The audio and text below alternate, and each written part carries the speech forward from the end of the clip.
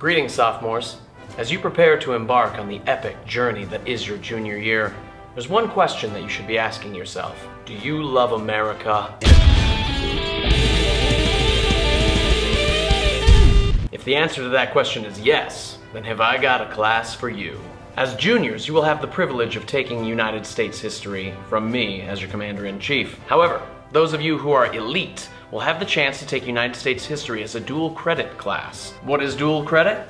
Dual credit is like an advanced placement class, but better. Advanced placement classes require a full year of work, followed by a standardized test at the end of the year. And the AP program takes pride in the fact that 40% of their students fail that test every single year, therefore not guaranteeing your college credit. Instead, as a dual enrollment student here at Billings Central, you will be a college student registered through Montana State University Billings, taking a college class taught by a university professor, all from the comfort of Billings Central. You will have the opportunity to earn 6 college transfer credits that you will then be able to transfer to whatever university you want upon your graduation from Billings Central. And best of all, it's affordable. Here are some examples of how much your typical college class will cost you.